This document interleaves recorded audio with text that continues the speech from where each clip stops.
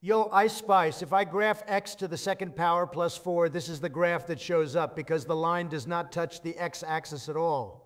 Does that mean my equation has no solutions?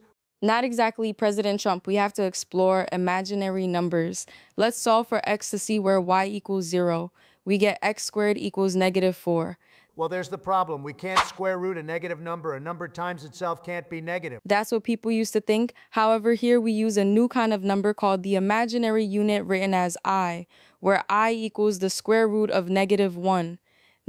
So x squared equals -4 equals x equals 2i.